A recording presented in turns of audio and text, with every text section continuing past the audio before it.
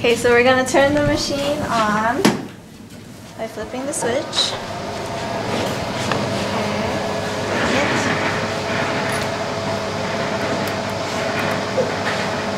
Okay, so now we're gonna open up Shopbot 3, the program.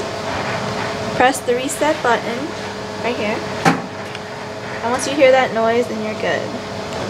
But there should be a pop-up coming in soon.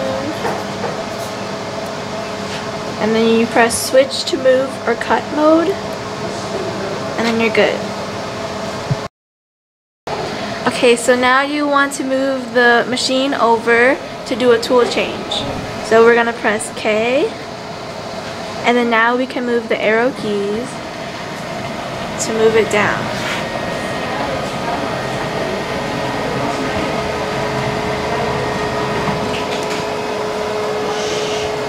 Move it around there. Do a tool change. Okay, so now we're going to take this tool out. You hold the spanner wrench in your right hand and this other wrench in your left. First, we have to bring this down. Okay. You want to make sure that you get in here, like so.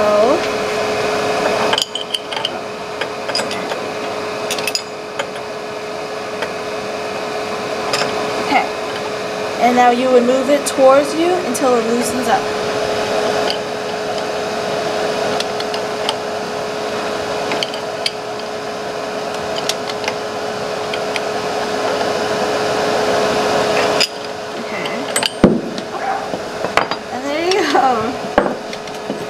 Now you would take this collet off by spinning it. Okay. And now we're going to switch it with a 1/4 inch straight. Now when you put the tool in, you need to make sure that there is some clearance. So this is a 1/2 inch or 1.5 inch piece of foam. So when you put it up against it, there should be about 1/8 of an inch clearance right there. So this looks good. I personally would do the collet first and then put the tool in a little after once it's secure.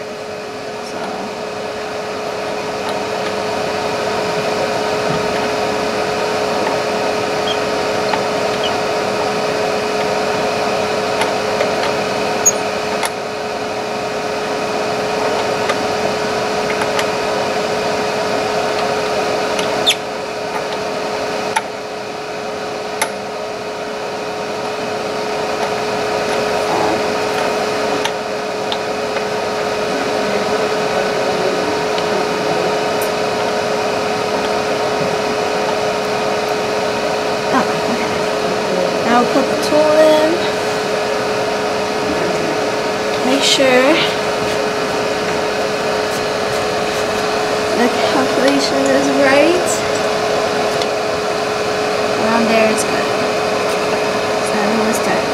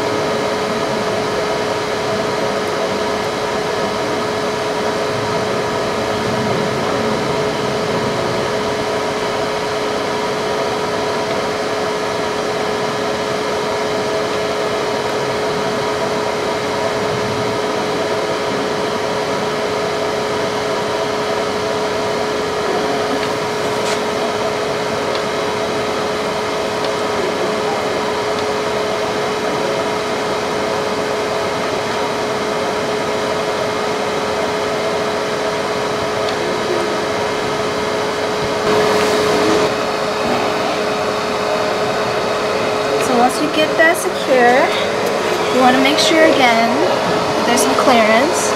It's not really a lot of clearance, so let me just loosen it up a little bit. Tighten it up again. Make sure there's, okay, there's some clearance.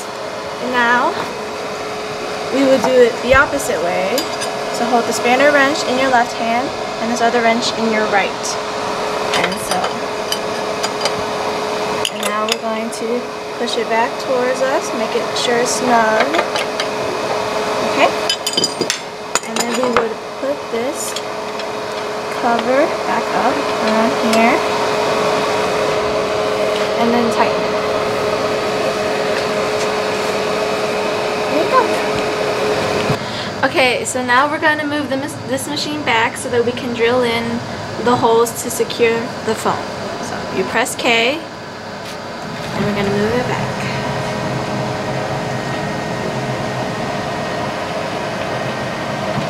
If that's good enough.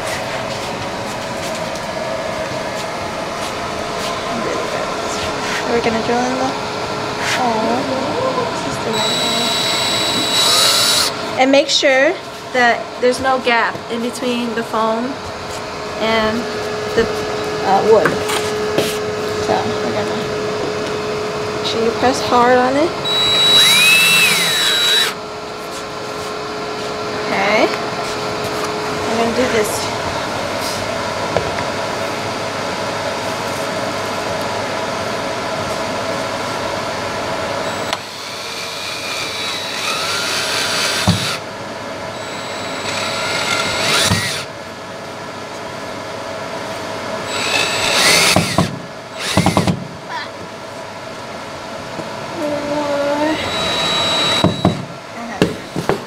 Good enough. Now we're gonna move the machine back. It's already in moving mode. Now we're gonna set the X and Y.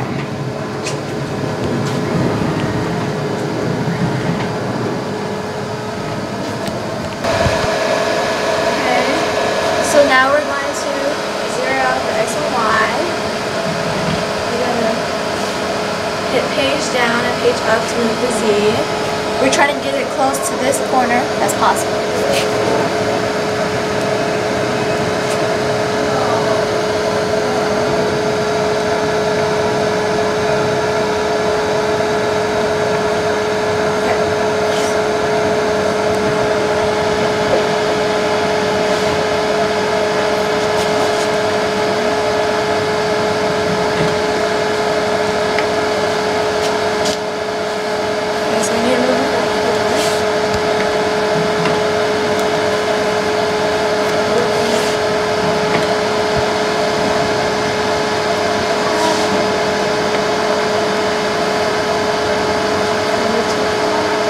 Trial and error again. Okay, that looks good. Now we're going to zero out the X and Y on the computer. So, after you exit out of the keypad mode, you hit Z2, and then X and Y are zeroed out. Now we can do the Z. But first, we're going to have to move it over the part. So hit K again. Okay, that looks good.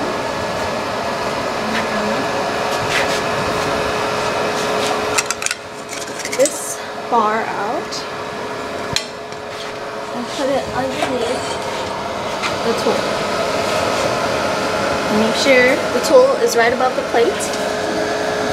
And then we're going to take this alligator clip up here, take this alligator clip off, and then put it on this metal band right here.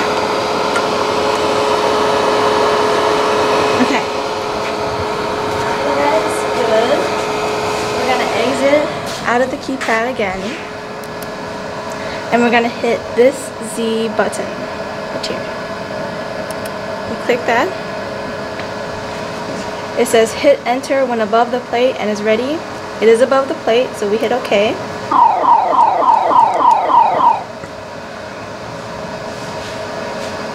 And the machine will go down twice. It's the second time. Okay, now we can put away the plate and the alligator. Put the plate back here. And the alligator clip is back here. Okay, now we're ready to run the part. Okay, now that we were done setting up the X, Y, and Z, we can upload the file. So you go under File, Part File Load, and you click it. Now, we're going to run the profile first for this specific part. Remember to go under your flash drive, right here, NC State Profile. That's what we're going to do. Now, we can press start. Is tool number 2 in the spindle? That's the 1/4 inch straight. Yes, it is. Is the axis zeroed? Yes, we just did.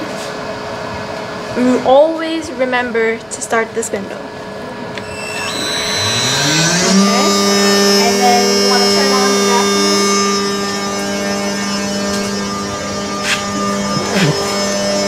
By pulling this up.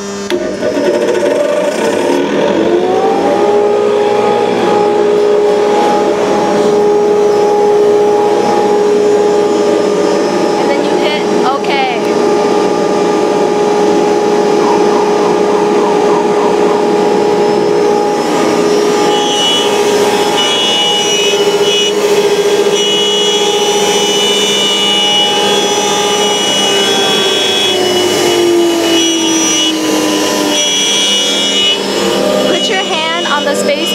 Just in case you see something that's gonna go wrong. You always want to be ready to stop it before an accident occurs. So if you hit spacebar right now, it'll stop the spindle,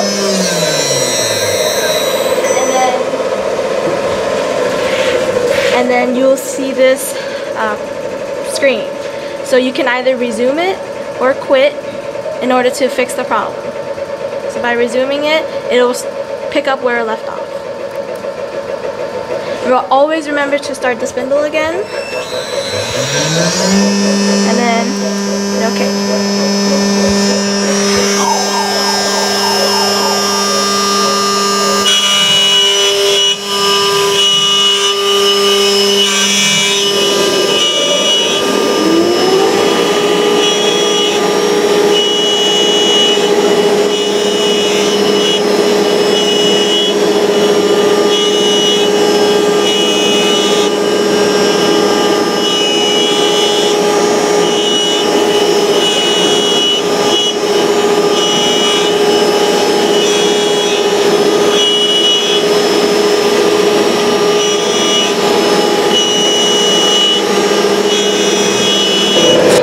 So now we're going to upload the second part file. It's the pocket with a 1/4 inch. Again, this one is going to be using the same tool, the 1/4 inch straight. But if your part specifically was to use the V-carve tool here, then you would have to switch it. Again, you would have to redo the tool change process and the zeroing process with the part. But since he's only using one tool, we can go ahead and start it. Make sure to start the spindle and the vacuum. Press OK.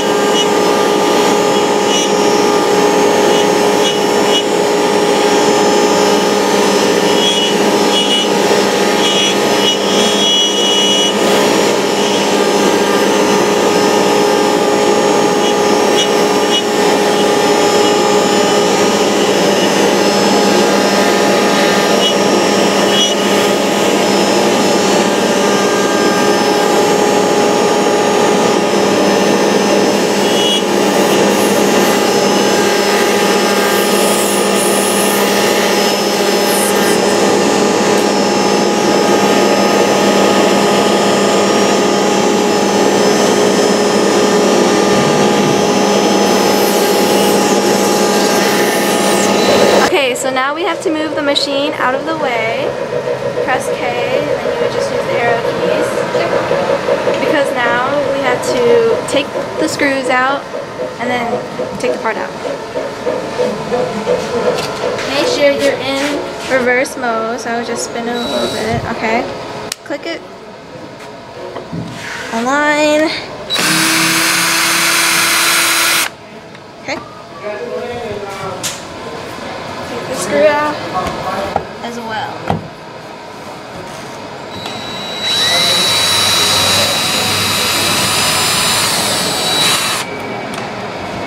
Okay, and then you're done.